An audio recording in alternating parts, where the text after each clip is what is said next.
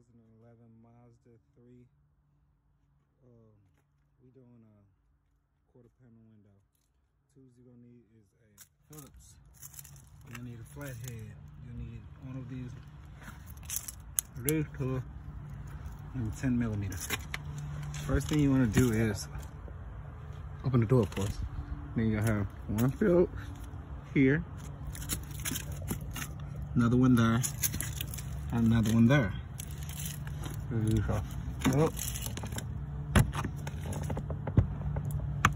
need to get a little aggressive and pop this cap off.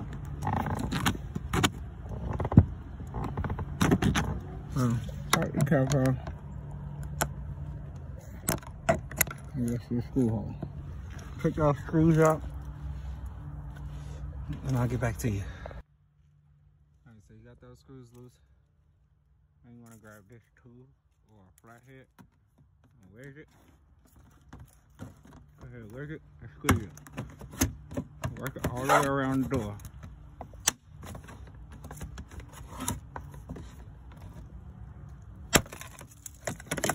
You have to put it like that now.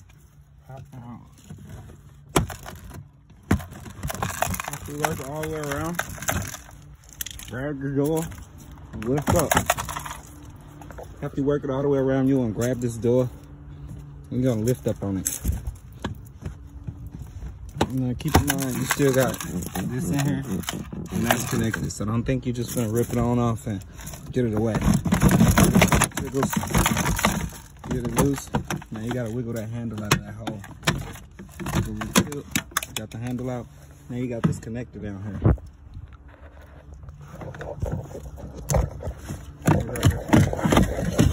I'll spin the door down to exit. This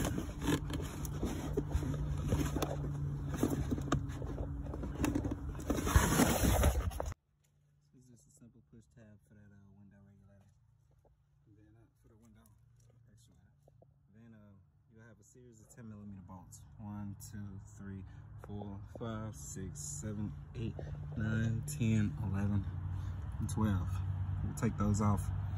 And then for your window regulator, you got a push button here, and then 3, they can be 10 millimeters as well. You'll take those off. Keep in mind that that is how your window rolls up and down. So when you take that off, your window will begin to roll down. You need that in order to get that out. When you take this off, I'll get back to you when I got it off. Alright, so after you got all your screws off, come on when you go back to this tool. Alright,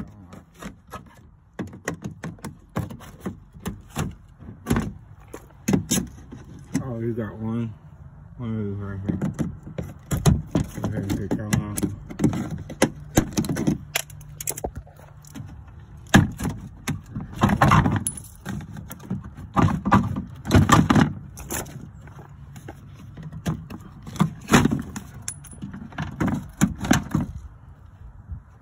You off.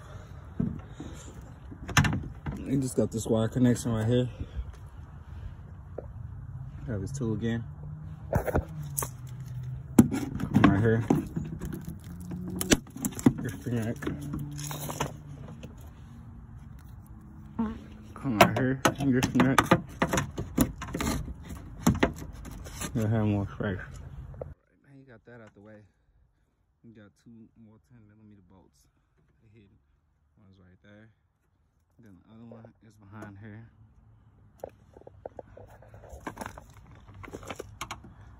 Grab a screwdriver or something.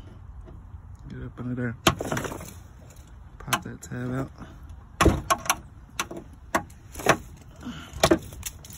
And then there it is right there. So you disconnect those two, and then this will be able to move freely. At that point, you're gonna come down to this joint right here and spin it around, and it'll drop your window. Then after you drop your window, you're gonna have to wiggle this window out of this frame in order to get this out of there. So we'll do the 10 millimeter bolts. So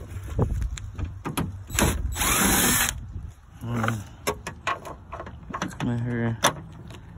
Try to do this one at an angle so you don't drop the bolt into the door. It's gonna be hard to get it out. Boom, so now at this point, this bracket is free. So now I gotta wiggle this glass out of that bracket in order to get that bracket out. Okay, so now that I got this loose, just take this flathead, put it in that frame, take the rest of this window out.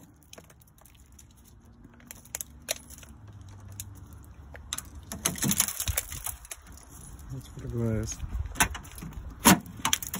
the rest of the window out. See, this frame came with it, right? So I'm gonna pull this frame out the door so that I can get the new one in. So spin. Yeah, disconnect this track.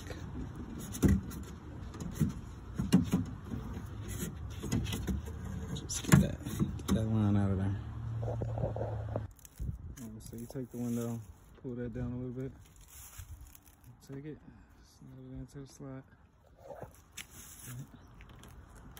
feed it in. Make sure you have a nice seal on there. Make sure that's in the back. And then you stuff that back in, like that, like that. Then you fit your other fixture in. Now,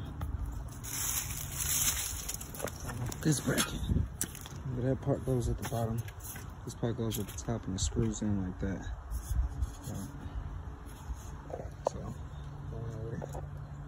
just put your glass down. You're gonna feed it back in through the top.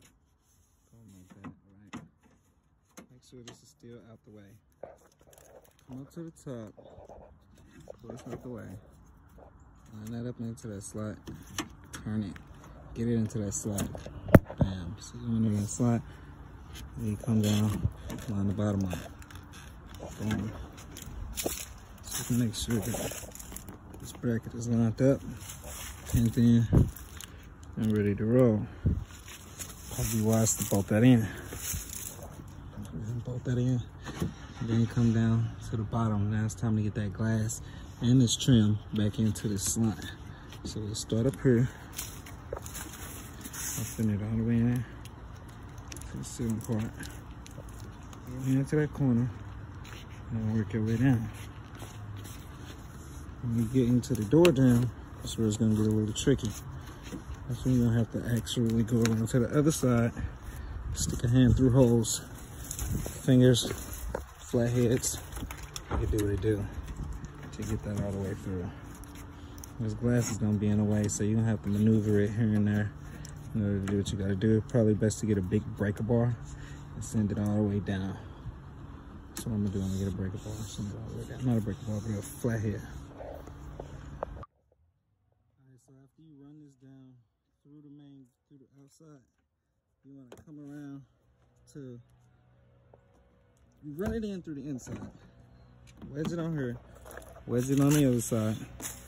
Come around on the outside and then fix the seal and then spin it onto the window seal. You'll already have your window in this bracket right here, and then just spin it into the window seal. And after you spin it into the window seal, then it should lock into place. And just fix the seal up here, fix the seal at the bottom, reconnect your regulator, and make sure it's adjusted. Might have to adjust mine. Just fucking with it. Then put it all back together. Don't forget to put your thing back on the door when it popped out. But that's pretty much it. Alright, so I found it easier to mount the regulator screws first. The window bracket, so my window was attached to that first. Then set it into place. Then put the bolts in. You got 10 millimeters, then the 1 push screw. Then reconnect your window adjuster and push your door back on. Replace your 2 screws. One will go there, then the other one will go there.